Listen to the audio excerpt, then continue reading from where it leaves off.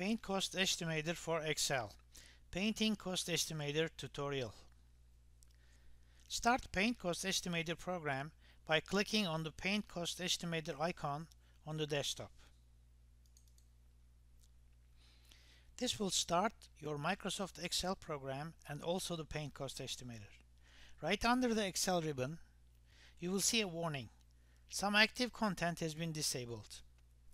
Click on the Enable Content button next to it. This way, the built-in programming will be enabled and functional. Note, for Office 2007 version of Excel, click on Options and then Enable Macros button. The welcome screen will appear. Click on OK button or Continue Trial button if this is a trial edition. Also, close any other informational messages that may show. Now you should see the Add-ins menu that has been attached to Excel menu system. Click on Add-ins and then on PaintCOST menu item.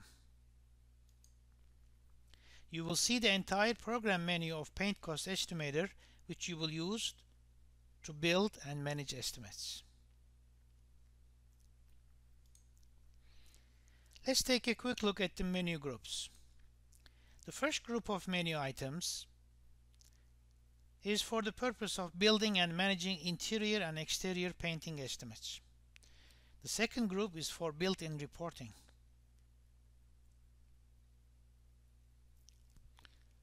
Notice there are several summary and detail levels of one-click reports, including price quotation and paint order reports.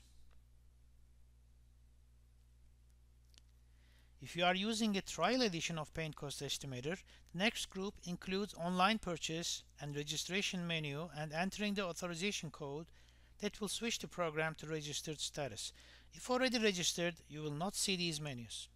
The last group is for step-by-step tutorial and help system.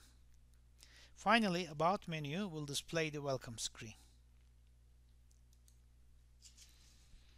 Let me briefly go through the worksheets at the bottom of the screen. Estimate. This is the worksheet where PaintCOST Estimator builds the cost estimate. When you start building a brand new estimate, this worksheet will be empty. If there are any entries from your previous work, you should clear entries using the Clear Estimate worksheet under PaintCOST menu. Important note. Estimate worksheet is protected. If you try to write in one of the cells, you will get a warning message. Everything you need to add on the estimate worksheet can be accomplished through using the PaintCOST menu functions.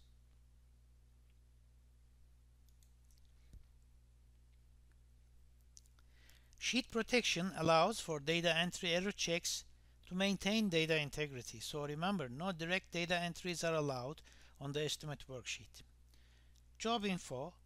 This worksheet contains some Rolodex type reference information related to yourself and your customer. Fill out the green highlighted cell information, some of which will be used in the quotation report headers automatically. Quick help contains some basic help information at your fingertips. Inclusion. Quotation reports have standard predefined sections. One section is to mention what is included in the quotation in a verbal manner.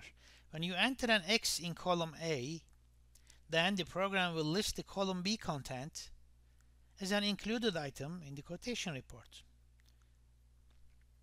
Cost data.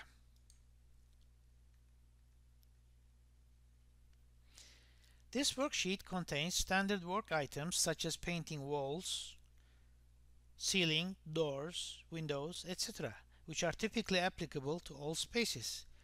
Columns indicate paint price, paint coverage, labor hours, material and labor, and finally the total cost for each line item.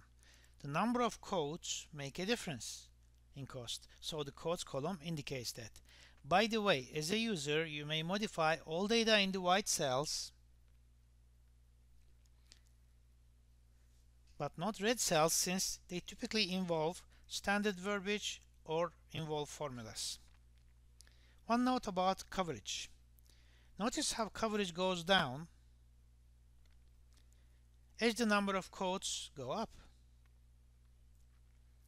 This is because as there are more quotes for the same area, a unit volume such as a gallon of paint will be sufficient to cover less area if more quotes are required. Cost Data Custom Worksheet. This worksheet contains cost data including cost code, description, unit, and cost data for material, paint coverage, and labor. The custom items are for work that is in addition to the standard work items covered in the cost data worksheet. You can add or delete rows of items from these worksheets, thereby customizing the data list. Just follow the same format as we provide, that is one row per cost data. Rates contains custom user entries for job markup rate, sales tax, and wage rate entries. These are user definable. Defaults are provided. Be sure to review and make changes in the white cells before you start building the cost estimate. Field worksheet. This is simply a field inspection worksheet that you can print and take with you when you inspect a job site to prepare a quote for a customer. One last point. While you may use Excel's rename feature to rename the worksheet labels, you may not add or delete a worksheet. Also, you may not move the worksheets and disrupt their sequential order. Now, having briefly introduced to you what each section of the program does, let me now turn to how to actually build an estimate. You build an estimate by adding cost items that cover the scope of work. As an estimator, you have resources such as field notes, plans, sketches, and material lists that will guide you and help you to determine cost items and take off quantities. PaintCOST Estimator will figure painting estimates for interior and exterior areas. For a particular job, the cost estimate is based on each space. For example, for a single family home, a space could be dining room, bedroom number 1, kitchen, corridor, bathroom number 1, etc. To start an interior space, click on the Add-ins, then PaintCOST menu.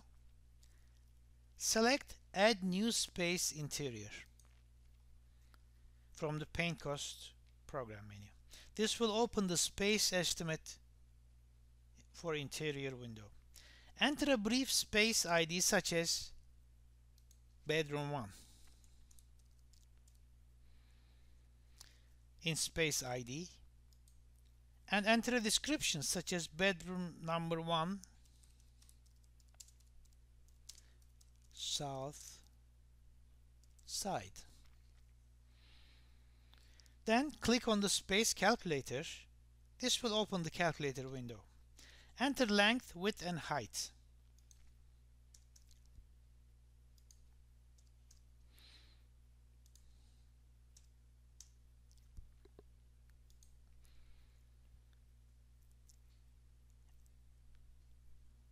Note the add-ons and deducts. Add-ons, deducts. These are for areas that are not in the surface painting scope if applicable.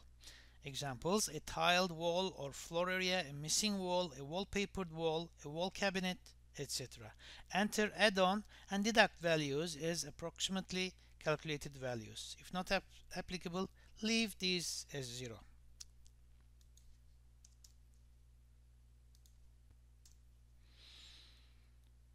Note that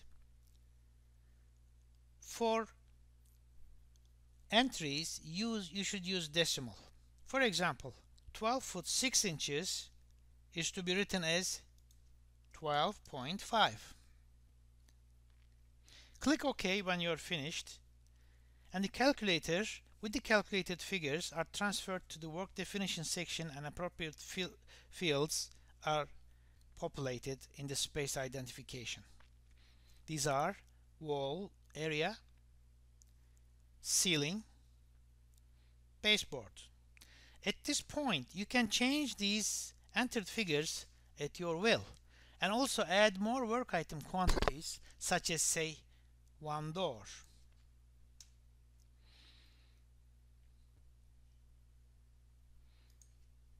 50 feet of trim.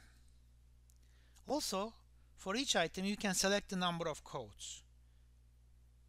1 coat, trim, 3 coats, doors, 1 coat.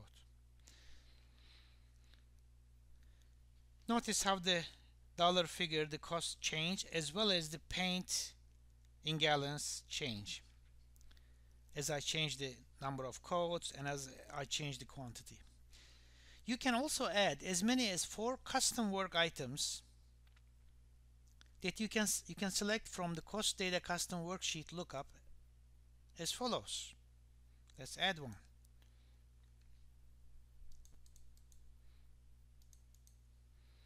Paint cornice. Okay, the information is transferred here. Now I have to change the quantity.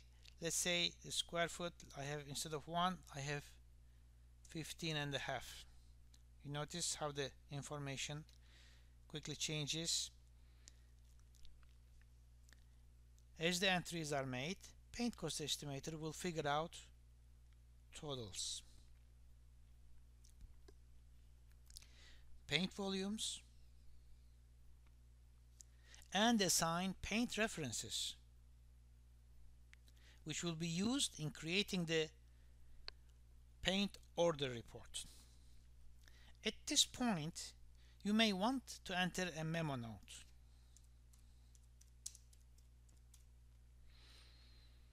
When you click OK, PaintCOST Estimator will close the space data entry window and create a row in the estimate worksheet corresponding to the space just estimated. You can now continue adding more interior and exterior spaces to your estimate. Let's add another quick interior space.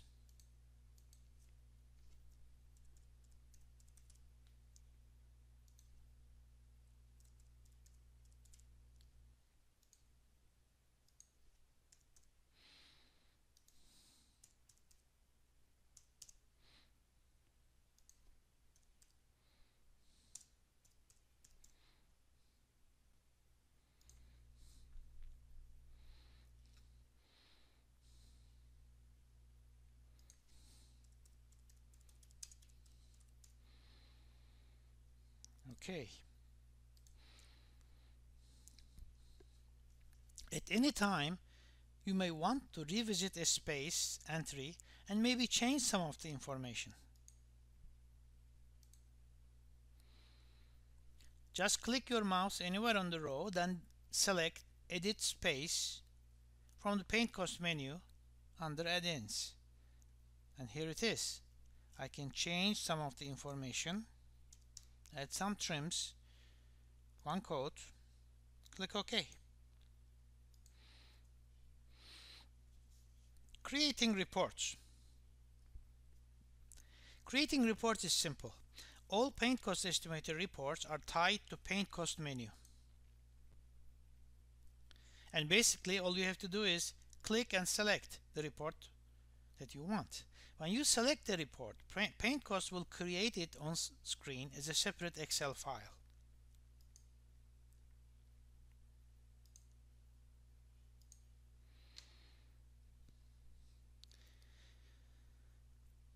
If you want to save the report, simply use Excel's Save As function and rename and save it.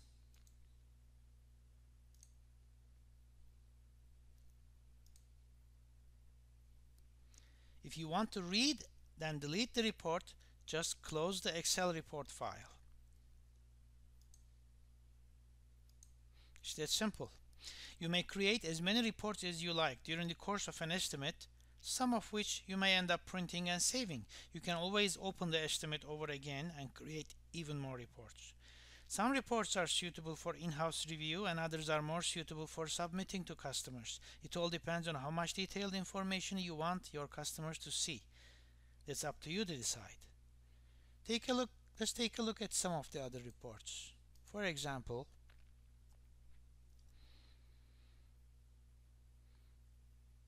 proposed bid and scope report under detail.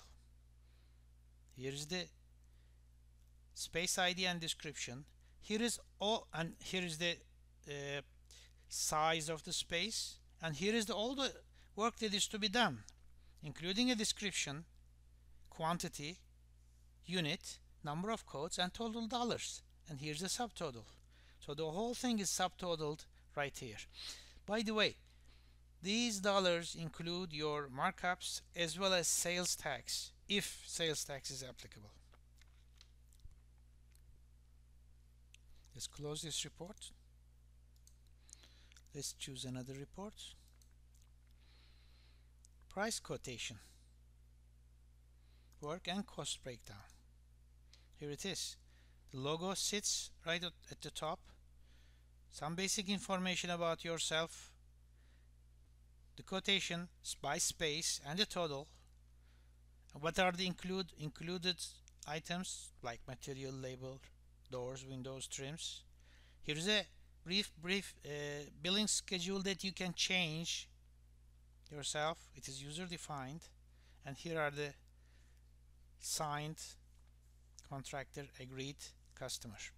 So this can be a report that's very suitable to send to a customer so that they can sign it off and you can start the job.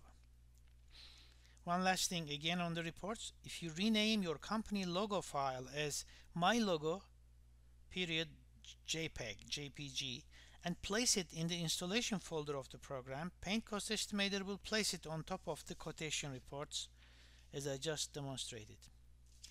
Just a few useful tips before I close. When you want to start a new estimate, first open PaintCOST XLS original master file.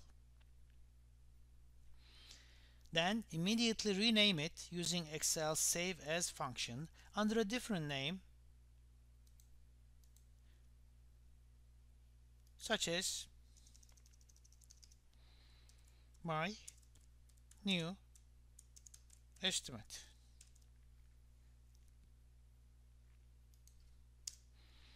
Save my new estimate. Build your cost estimate on this new job specific Excel file. Another tip: before you start building your cost estimate, be sure to review and change, if necessary, the markup rate,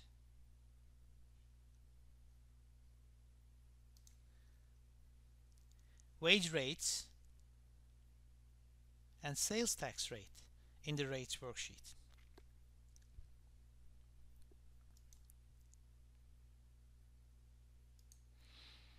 Well, this is about it, and happy estimating to all.